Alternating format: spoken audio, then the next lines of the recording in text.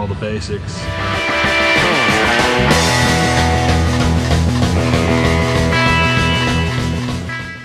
Alright, so if you're fat like me and you can't fit underneath these trucks, you need ramps. You can get these at Northern Tool. They're relatively inexpensive. Make sure that they're rated for at least 6,000 pounds.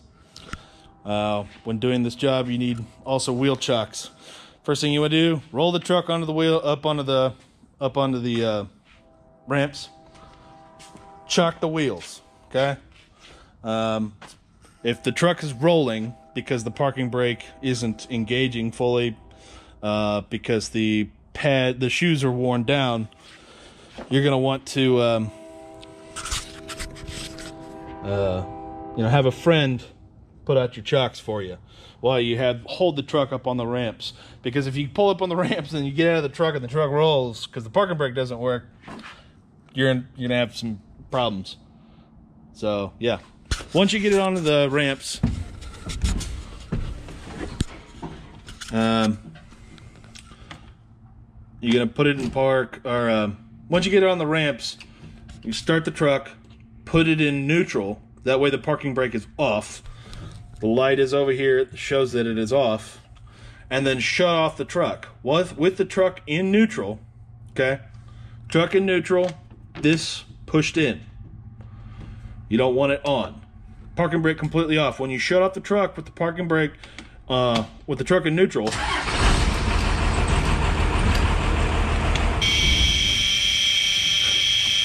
it's gonna give you that nasty little sound. So what I do is I disconnect the battery. I just come over here, disconnect the ground. It's 14 mil on most of these. Then just kind of set it aside and get to work. Okay, so for this job we only need a few simple tools. Most of these 96 through 2001, 2002 Freightliners are they got a 5.9 Cummins, and their majority of the stuff on them is standard. So just a standard set of sockets, impact sockets, impact, air impact, 3/8, 12-point wrench, and a medium length pry bar. We may not even need this. Sometimes we get lucky, but you can do this whole job pretty easily. This is the parking brake itself. The parking brake, as you can see, it comes with an assembly. If you go to Freightliner to purchase this, I haven't been able to find it anywhere else other than Freightliner. If you go to Freightliner to purchase this, make sure you get the assembly, which comes with this bracket and these springs, because if you ask for just the shoes, they'll sell you just the shoes and they're about the same price. And this saves you a whole lot of trouble, because these are some tough springs, trust me. Pay the extra 20 bucks, and they're about I believe this is $122. I mean, if you're absolutely in doubt, my guy in San Antonio, Texas at Doggett Freightliner, his name is Cameron. He's a badass. He's my parts guy. He is amazing. The part number for this is, put my head up to this thing so you can see it. ASL02 blah blah blah blah blah. It's pretty much the same. All the trucks that have a double neutral Allison 500 series 5-speed automatic transmission, that it's a double neutral, so it's a neutral, reverse, drive, or neutral, reverse, neutral, drive, 2-1, I believe. The top on your shifter will say PB for parking brake. And they have hydraulic parking brake on the drive shaft. This pretty much applies to all those, particularly the old FedEx Express trucks. So let's get started. So I'm going to use the most basic of tools for you guys.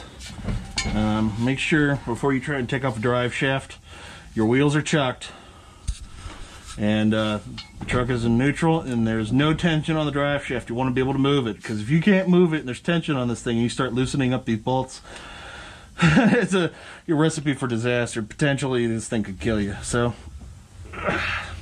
little 3/8, motherfucker, those are tight.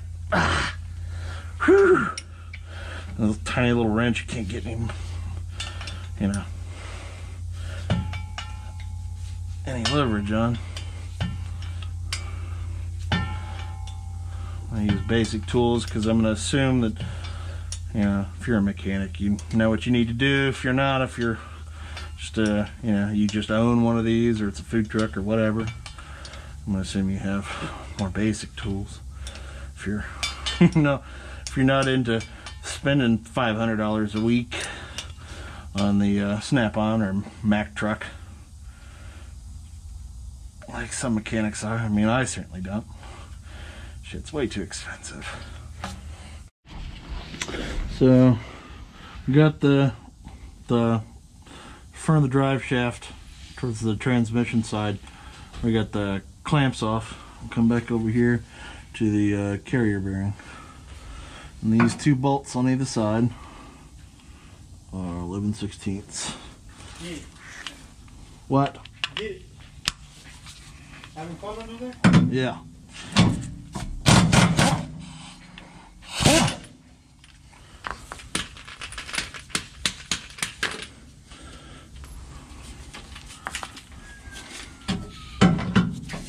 Get out from underneath it. Okay, so that's free. Come back to the front.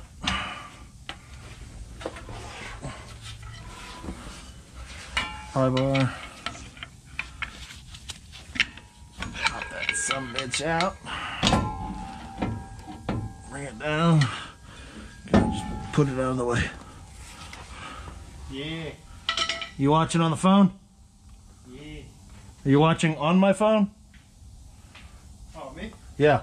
Go over to my toolbox. My phone's over there. It should be showing what I'm seeing. What?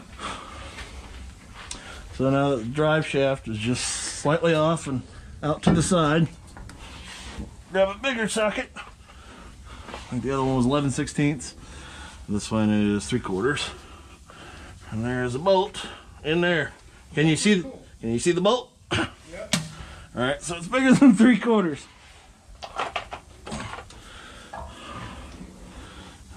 It's 13/16. Bingo.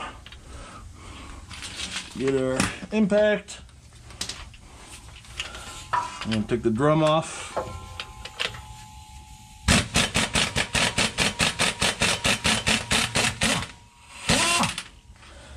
Okay, don't lose that washer. And here's the fun part.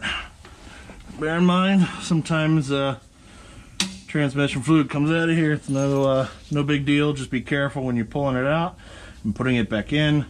There is a seal. Sometimes you can fuck it up.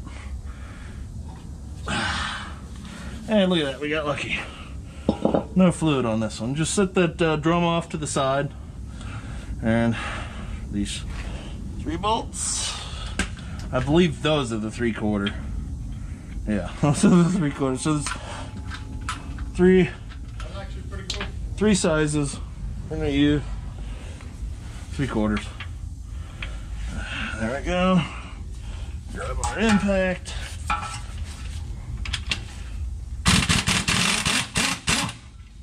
Don't lose these washers. They are important.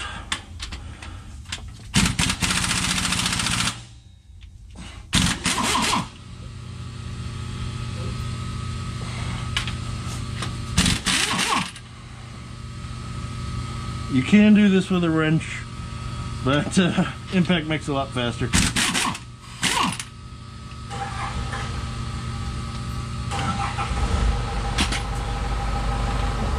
Take this sucker off. Now sometimes this seal that's in here goes bad, and that'll also cause your truck to roll. And this pad material will get all saturated with transmission fluid, and it won't grab the inside of the drum. And it just ruins these. So we'll throw that aside.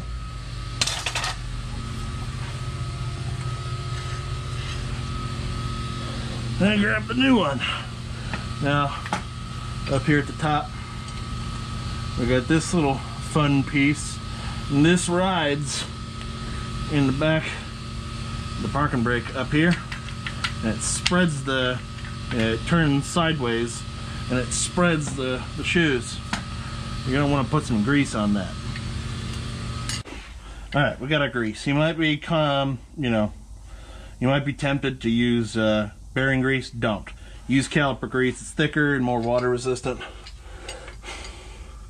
It goes up in this little hole up in here, just a little socket. I don't know if you can see it. It goes back in there. Careful, because the thing will fall on you, and it's kind of heavy. So here's the fun part.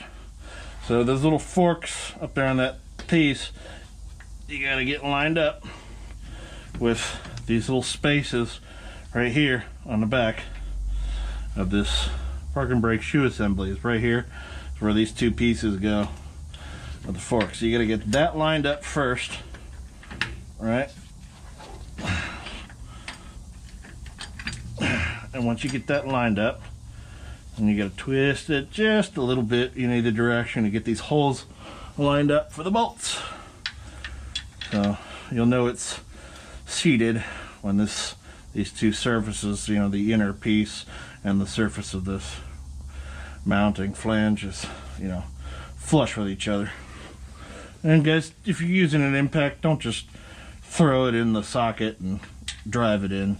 Spin these things in first. You know, cross thread it. You can see cross thread one of these things. This is the tail shaft of your transmission. You're fucked if you mess those up.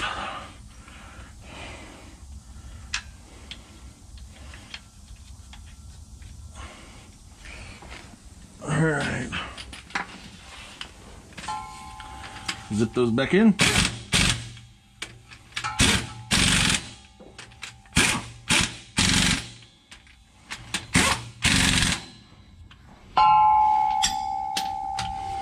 Okay, so again, now you grab your parking brake drum. Looks like that on the inside. It's nothing fancy. It's got some splines in there to go on the tail shaft of the transmission. You just slide it on there, kind of feel it in place till you get it over the splines, push it back in. Grab your big ass bolt, put it back in the hole, give it finger thread it a little bit until you feel it really grab and you can get some turns on it.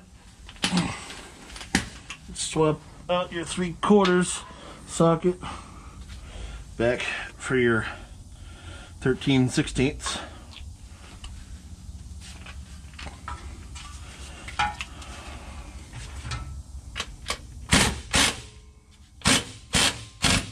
And I don't know if you can hear it in the video, but the sound changed with the impact. You just give it a couple ugga-duggers. Nothing crazy.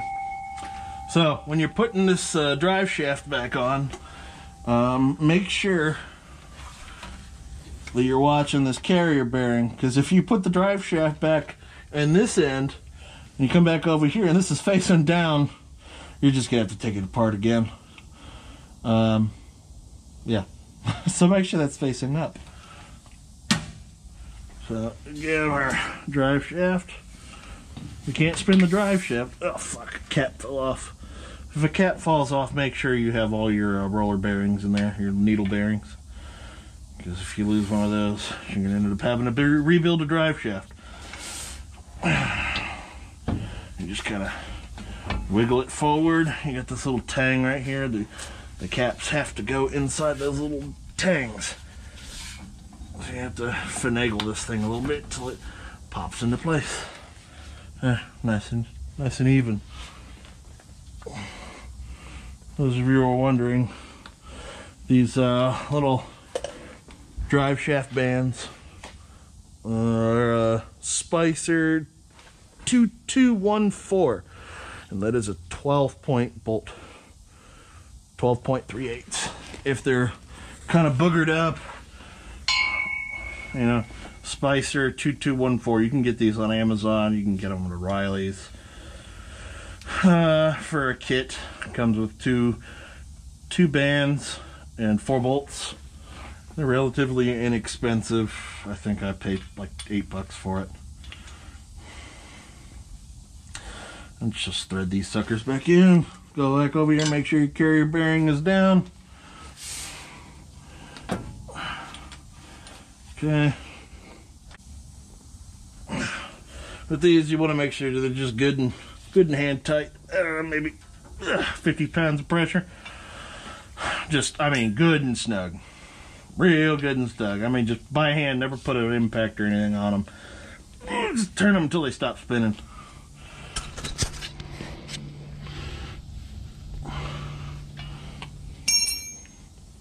So,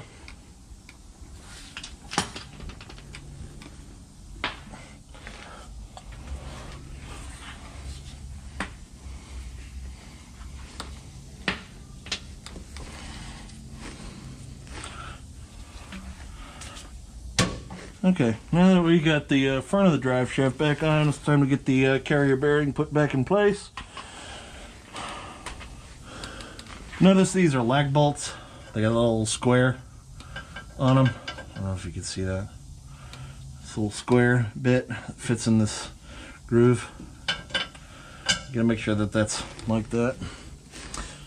Get a washer and a bolt. I hold it up with one arm, with my left arm, and reach over and put my finger on the back of that bolt. Just kinda, I mean, it helps if you got 2 people, but I do it so often that I'm used to not having to do 2 people. I could do it with 1. So remember, these are little acorn nuts. Well, not acorn nuts. What the hell do they call them? Stove nuts. So they're kind of like a rounded portion on the outside, and it's misshaped, kind of like a locking nut. They're called stove nuts, and makes it easier if you do one side. Put your finger on the other side of that bolt to hold it down. Put the impact on there. Give it a quick zap. And then we go to the other side.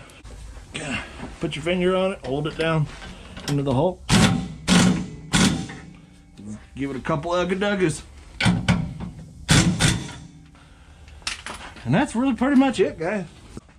Now that we got our drive shaft reconnected, carrier bearings back in place, we get the new shoes in, we come over here back to the adjustment for the parking brake. So this little wishbone thing, you want to spin it righty-tighty to where this gap closes. You want to bring them back together, because when the parking brake is set, this fun looking little thing moves up. It's being pulled by this cable up here. I don't know if you can see it, but it gets, I'll explain it later. But you want to reset this back up a little bit until these the holes in this are even with the hole here, in the resting position. That way the parking brake is off. It's off because the truck is still in neutral. After we shut the truck off, put it in neutral so we could make all of our repair. So once that's all lined back up, I'm gonna put our pin back in, our dowel pin. There you go. Right there. Put a brand new shiny cotter pin in its place. Spread that sucker out and we're good to go. Now all we got to do is test the thing. Alright, so back at the battery, after we shut off the truck, we left it at neutral and the nasty little buzzer was going. I guess it decided to go off because it's not running anymore.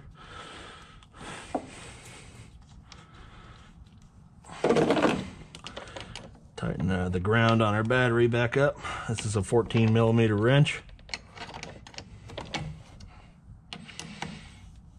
It may be different on yours, but on most of these, it's 14.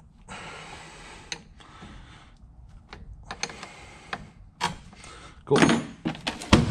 So we get the driver shaft put back together, or the drive shaft and the parking brake all put back together. New shoes on the parking brake. It's still in neutral after we shut off the truck initially before we started the repair to make sure the drive shaft was loose, so we could, so we're safe, so it doesn't kill us. If we put it back in park, where it says PB, parking brake, we should be able to hear the parking brake engage. And I don't know if you could hear that, but I could. So this right here, parking brake, and if your truck has this yellow pull thingy, it says parking brake. This and putting it here do the exact same thing. There's no difference between them. They both engage the hydraulic parking brake on the back of the transmission on the drive shaft. Which makes our job a little bit easier for testing the new parking brake, see if maybe we need to adjust it out a little bit more. Something to remember while you're doing this truck is still on the ramps in the front, still has chocks in the back. It's better to have a buddy pull out those chocks. Make sure this is in park. Have a buddy pull them wheel chocks, just in case there's still tension, or just in case we haven't adjusted the parking brake fully enough to stop the truck from rolling. So you start the truck, foot on the brake, have your friend pull the chocks, and then put it in reverse and roll it off the ramps.